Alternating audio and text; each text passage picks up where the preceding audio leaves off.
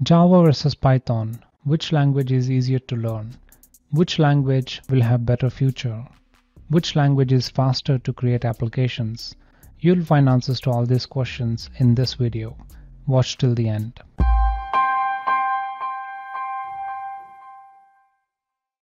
I've worked on both Java and Python, and I've dealt with both Java and Python projects, so I think I'm qualified to answer all these questions.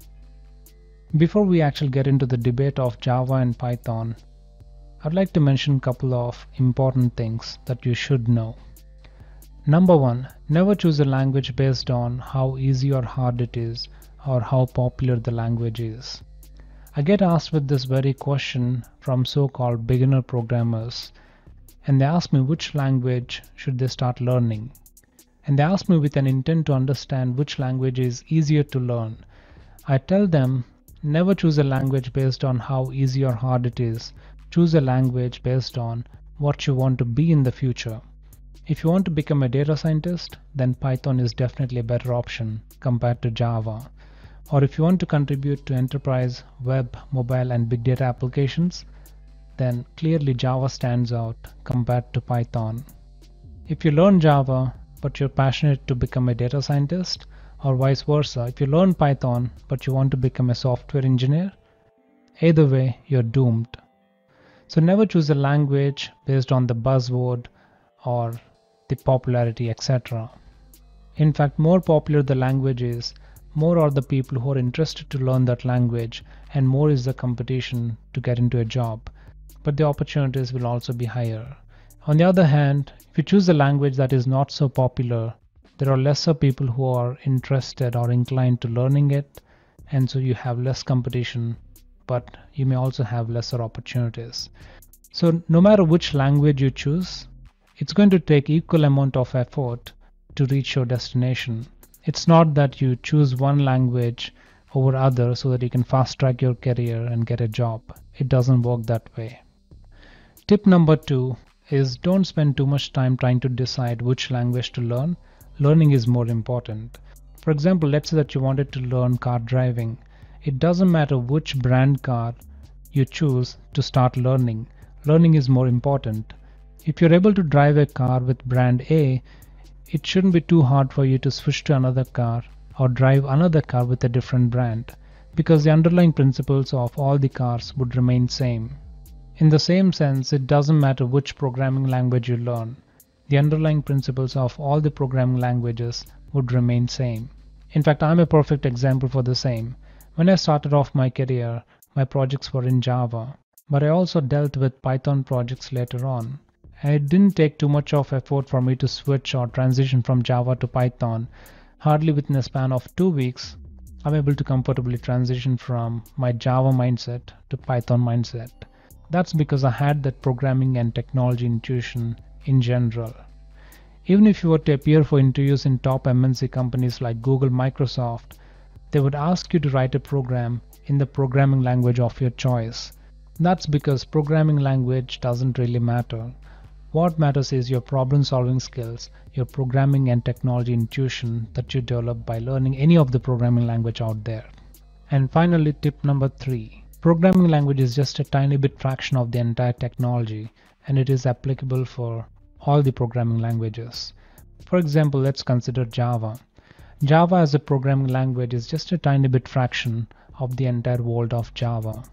Because in Java we have a bunch of frameworks, libraries, platforms, and we even have other languages that run on JVM, like Groovy, Scala, Kotlin, etc. So Java as a programming language is just a tiny bit fraction of the entire world of Java. Same is the case with other programming languages. You cannot judge the entire technology based on its programming language. I just want to let you know that. Okay, now let's get into the actual debate of Java versus Python, and hopefully by the end of this video, you should have complete clarity and you should be able to choose either of the language and move ahead with it. Let's get started. Let's talk about ease of writing code or ease of programming. Clearly, Python stands out compared to Java when it comes to ease of learning or ease of programming, and that's primarily for 3 different reasons. Number 1, in Java, you not only have to write the needed code or the actual logic, but also the boilerplate code that would help you run that actual logic. Whereas in Python, you just try to write the code that is needed and you're done. Number 2, in Java, curly braces are mandatory, whereas in Python, indentation is mandatory. Indentation makes the code more readable compared to curly braces, and curly braces might increase the number of lines of code.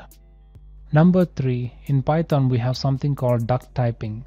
That means you don't have to specify the type of data that is being stored in a variable, whereas in Java you do have to specify the data type of a variable.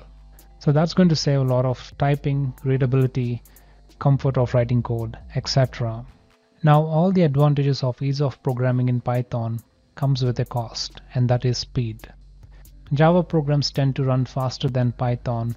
That's because since you're not specifying the data type of variable during compile time, it would have to be determined during runtime by the system. So it's going to take a tad bit longer to process compared to Java. And for the same reason, you might tend to see more runtime exceptions in Python compared to Java. Another advantage with Java when it comes to speed of executing the program is that it has so-called just-in-time compiler, which will do much of the heavy lifting and improve the performance. Whereas in Python you don't have something like that, and that might be slight of a performance consideration. Next, let's talk about the testing time. Because of the fact that you might end up finding a lot of runtime exceptions in Python compared to Java, the bug fix cycle might have more iterations in Python compared to Java. Now let's talk about some of the statistics of both Java and Python. Personally, I don't believe in all these statistics because they're based on historical data and are machine generated. But let's take a look at Toyobe index, which is one of the reliable sources of information to determine the popularity of a programming language. So at the top we have Python.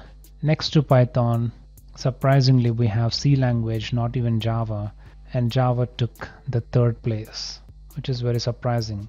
And JavaScript is ranked 7, which is yet another surprise to me because JavaScript is being adopted so widely. I just don't see any reason why it's still there at 7th position.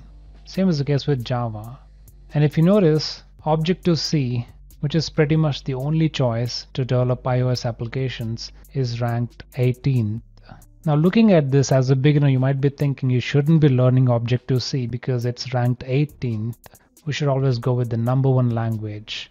You could be wrong. Objective-C programmers are one of the highest paid programmers. And that's why I tell people never choose a language based on the popularity or the buzzword. Choose the language based on your end goal. But I believe the real statistics is by actually looking at the job market. So I went to Indeed.com, which is the most popular job portal site, and I searched for the term Java, and it has given me about 57,000 results. Whereas when I searched for Python, it has given me about 39,000 jobs. And when I search for C language, which is ranked 2nd as per Toyobe index, it has about 8,000 jobs. So all those statistics indexes would never make sense to me, and I suggest you not to believe in them. But the facts are right here in front of you. Java has more number of job openings than Python. In fact, it has more number of job openings than any other technology out there as of today. Let's talk about salaries. For an entry-level programmer role, Python developers tend to have higher salary compared to Java developers. But as they progress through their career and gain more experience, Java developers tend to have higher salaries, and they have seen significant increase in their salaries compared to Python developers, and that's a fact. Let's talk about database connectivity. Java has JDBC, which has amazing support for a variety of databases, and even if you were to switch to another database, it shouldn't be too hard for you to do so. Whereas in Python, database connectivity libraries are not so mature, or at least not as mature as Java. And this is one more compelling reason as to why to choose Java over Python for developing enterprise and distributed applications.